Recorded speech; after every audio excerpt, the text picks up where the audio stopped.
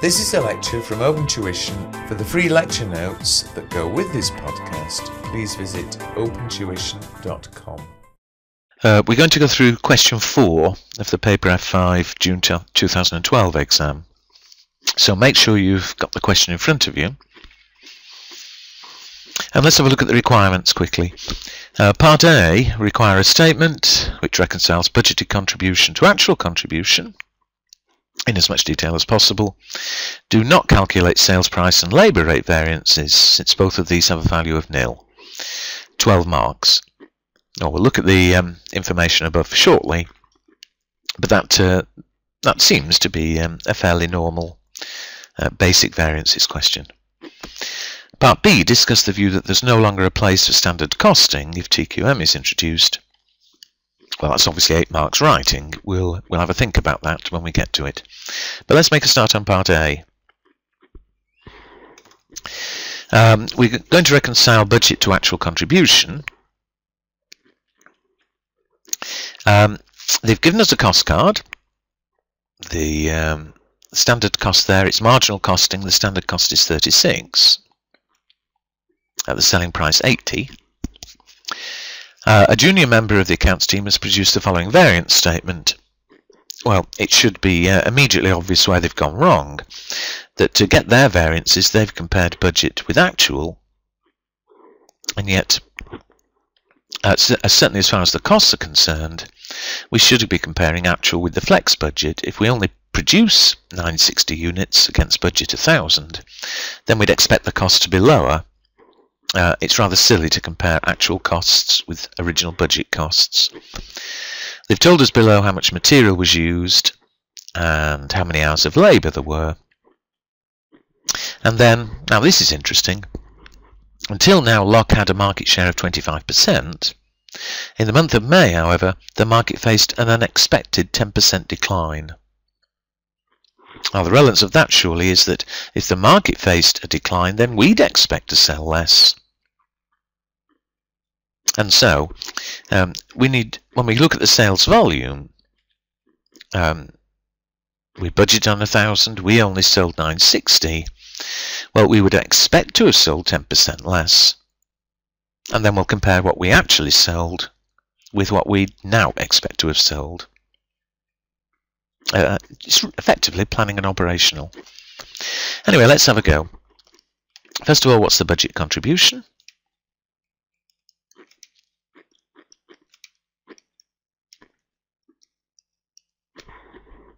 Here they have helped us. I mean, we could have worked it out ourselves, but they have told us in the budget column of that second table, the budget contribution was 44,000.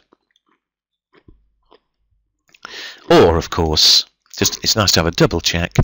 The original budget, it was 1000 units. The contribution per unit is the selling price. So from the top table, the selling price is 80 minus the marginal cost 36. And so 44 a unit, again 44,000. Let's look at the sales volume variance.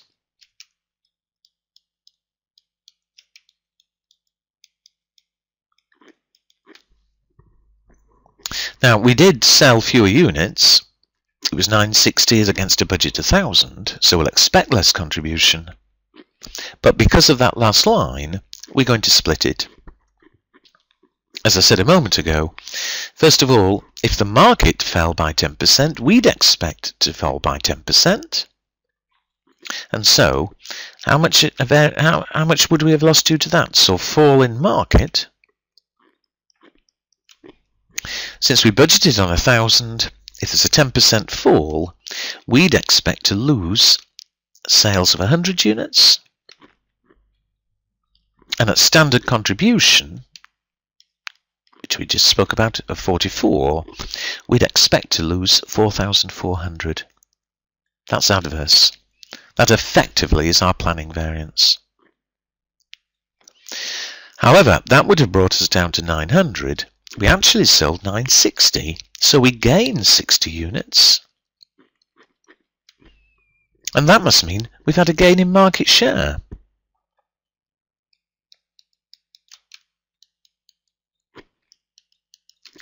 And at $44 a unit contribution, standard contribution, that would have gained us $2,640. So we've lost on as a result of the market falling, but we've gained on market share. That's useful information, even though here we're not asked to comment on it. But that means that at that stage we'd be expecting a contribution of $42,240.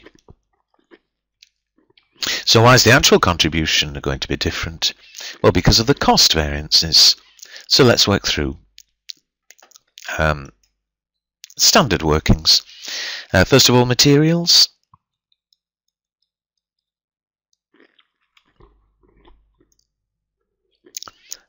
First of all, the materials expenditure variance.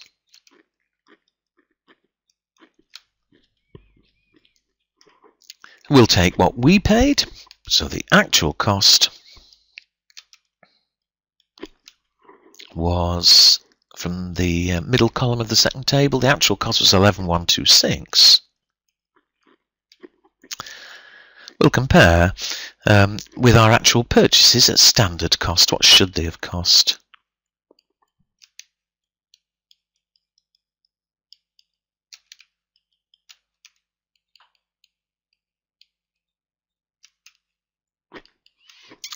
Well, we know below the table how many kilos we bought, 3,648.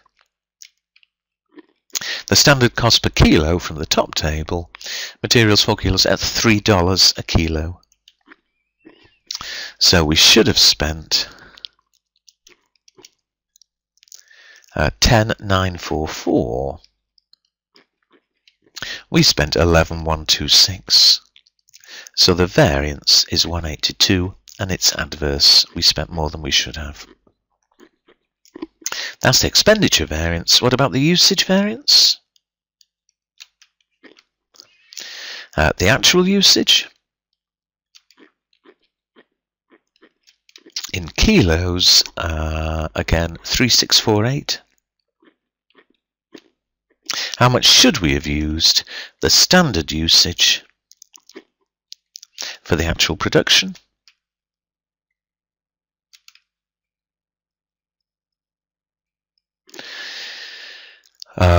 We actually produced 960 units. From the cost card, each unit should take 4 kilos. So 960, 4 kilos a unit is 3,840. So we used less, we saved 192 kilos. And we cost out at standard cost, again $3 per kilo. So the variance 576. And again, favourable, we use less material than we'd have expected. So that's materials. Let's turn to labour. Now the question specifically says not to calculate labour rate variance because it's 0. We're not going to waste time checking. So it's simply the efficiency variance. And to check the efficiency, we'll take the actual hours we worked.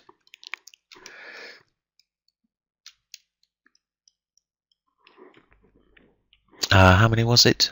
Below the table, 1824 hours.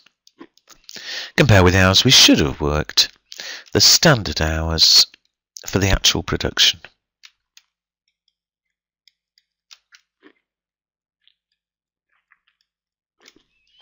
So we produced 960 units from the cost card. Each unit should have taken 2 hours. A total of 1920. So we were faster. We gained 96 hours. Cost out at standard cost of $10. We've saved 960. It's favourable. Finally, the variable overheads.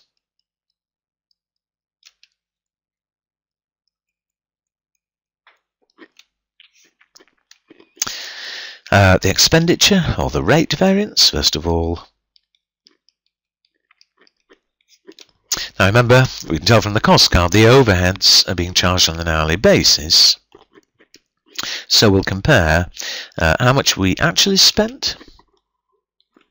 From the middle table, where are we? Variable overheads 3283.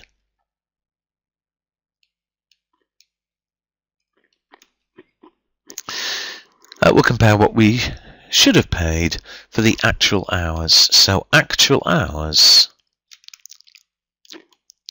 at standard cost. So the actual hours we worked were 1824. The standard cost per hour for labour is for variable overheads is $2, a total of 3648. And so we've saved money. Another favourable variance. This time 365. Finally, the efficiency variance.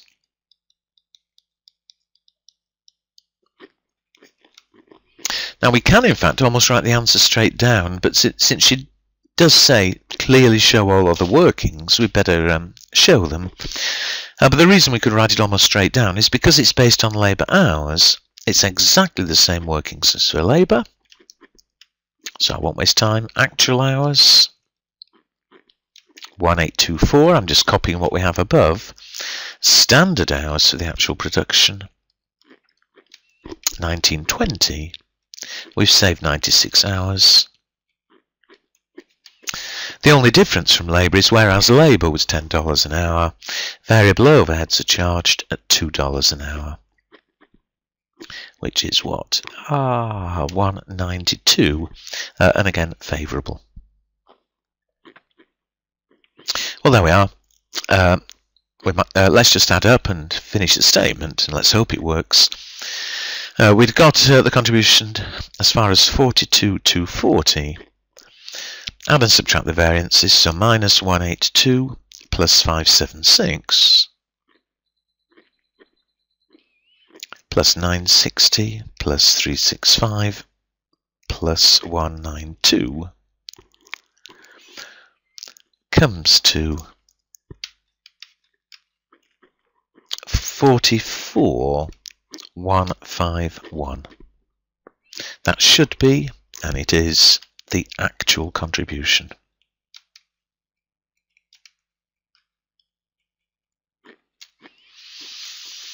So it does check, which is quite nice. If it didn't check in the exam, then for heaven's sake, don't at this stage waste time going back through all your arithmetic. In all probability, it's just one silly mistake somewhere. Make sure you've written something for part B. And if there's still time left, then you can go back if there is an error and try and find it. But do write something for part B. It's a bit of an odd part B. It's something that in the past I wouldn't have expected people to concentrate on. And so I'm not going to in fact write a full answer. You can read the examiner's answer yourself. But let me stress the things you should be after.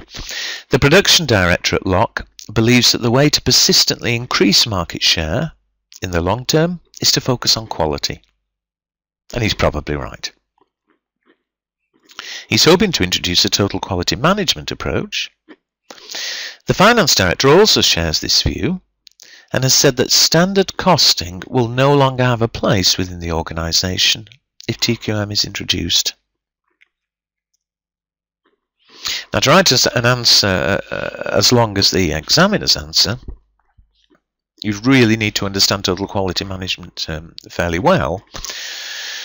But remember, she's never expecting an answer as long as hers.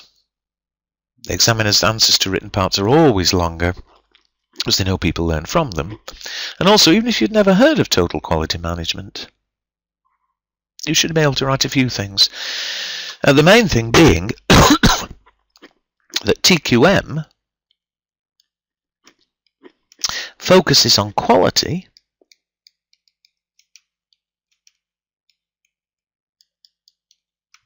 I think that's fairly obvious, as I say, even if you've not heard the expression. but it makes it clear. It focuses on quality rather than on costs.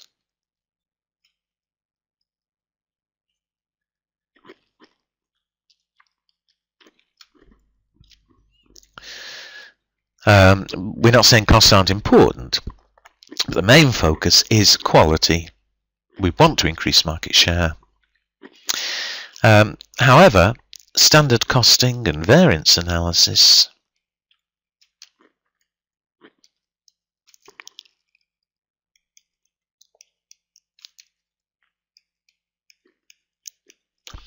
they're focusing on the numbers.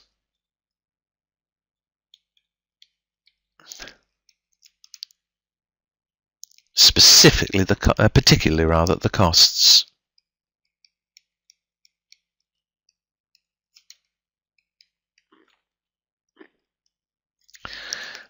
So there are 2 points worth making. A third point, with standard costing, there's ways it can be approached, but generally speaking, at the beginning of the year,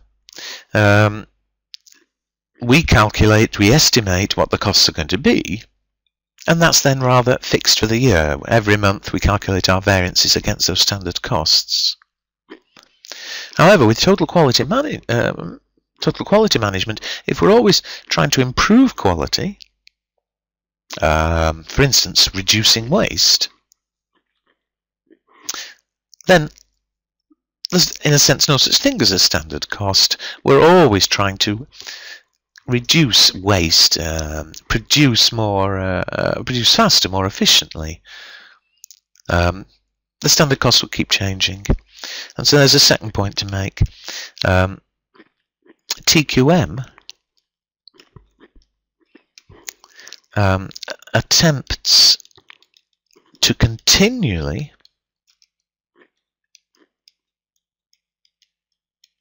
improve quality. And appreciate quality isn't just producing what you might call perfect goods, but there's quality in the way we work. For example, reduce waste.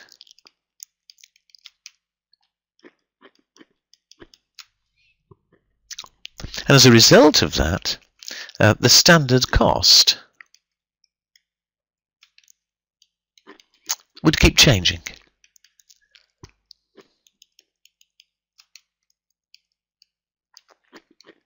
Perhaps I've not worded that too well. In a sense, there is no standard cost. Hopefully, we're forever improving things. And the final main point to make, the only other real point that she makes, excuse me, is that with TQM, the whole organisation is trying to improve quality. It's an organisation-wide philosophy, whereas with standard costing and variance analysis, we're looking very much at each separate area. Oh, we've saved on materials, or we've overspent on labour, and so on. So that's another, what you might call, general point to make, that TQM is a company-wide philosophy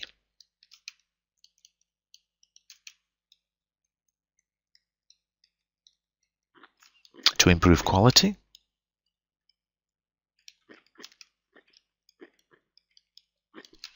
whereas standard costing and variance analysis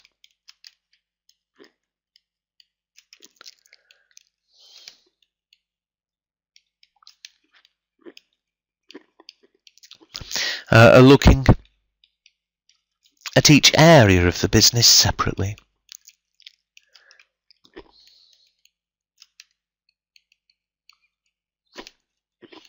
So, I hope I'm making sense, but they're the main points that she would have been after. And finally, it's nice to have a conclusion. It says, discuss that there's no longer a place for standard costing. Well, to say there's no place for it is perhaps a bit extreme, but certainly the introduction of TQM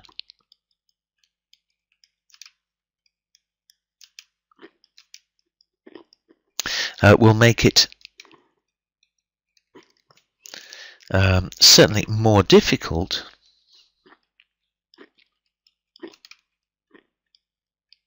and less relevant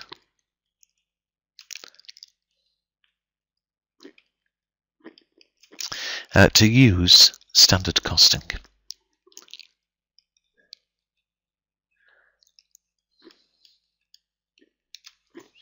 Okay, there we are.